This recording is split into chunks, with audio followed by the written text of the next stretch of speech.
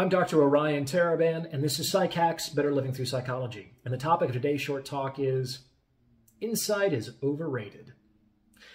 So this might sound strange coming from a therapist, but this is a lesson that I actually learned during my years as a psychological intern. During that time, I spent 2 years at an outpatient drug and alcohol treatment program. And it was within this context that I understood that insight into a problem, that is, why it exists and how it operates, is not actually sufficient or necessary to solve the problem. Insight is, in a word, overrated. Now, before I back this up, please remember to like this video and subscribe to the channel. It takes less than a second, costs you nothing, and it's how you can support me in my mission to deliver free, high-quality content to the world. So thank you for your help.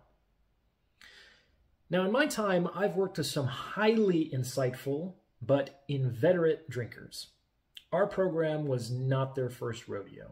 Many had been to several other over the course of their lives, and when I sat down with these folks and asked them why they drank, they would tell me, well, my father and my maternal grandfather were both alcoholics, so there's the genetic component, and I grew up in this dysfunctional family system where my role was the golden child. Because of that, I had this enormous pressure put on me to achieve, and when I failed, I felt shame. So I used alcohol as a way to numb my shame rather than process my emotions, because I did not have sufficient modeling for that behavior.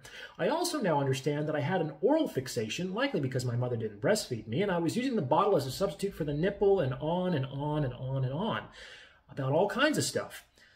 They also understood why they would relapse. They could do this really specific, in-depth chain analysis, like, oh, well, I saw this commercial about retirement homes, which made me think about my father, who would always have a beer after work. And I suddenly had this fantasy about how nice it would be to have a cold beer on a hot day and watch a baseball game. And I thought, well, I deserve to treat myself to a beer and a baseball game after all the hard work I've done. And I thought that since I'd already been sober for 3 months, I had some control over my drinking. So I decided to go out and have a beer as a reward. And 1 led to 5, and 5 led to 50, and well, here I am. These people knew exactly where their problem came from.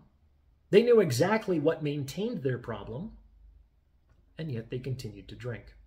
Insight into the origin and the operation of the problem was insufficient.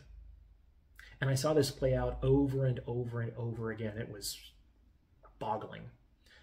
On the other hand, some guys would come in and I'd ask them about their drinking, and they'd say, yeah, I don't know, it just didn't make me feel good, so I decided to stop.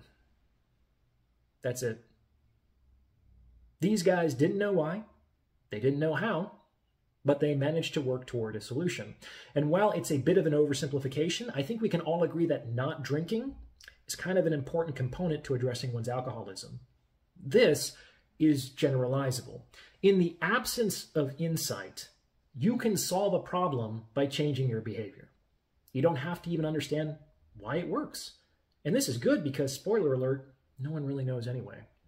At the end of the day, all the insight in the world does not translate into an ounce of action. And it's action, taking a different path at the crossroads of our lives that actually solves problems. We don't have to know where the problem comes from. We don't have to know how the problem operates. Sometimes we just have to make a different choice. Hopefully that makes sense. What do you think? Please let me know in the comments below, and thank you for listening.